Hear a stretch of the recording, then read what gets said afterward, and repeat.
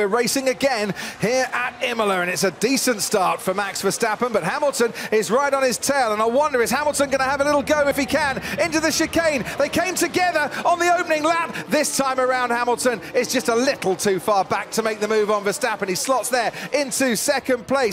A bit of time to get past Russell, as the time has come for Lewis Hamilton to make way for Max Verstappen, and ouch, that is going to hurt. Yeah, not the timing that Lewis needed, but this...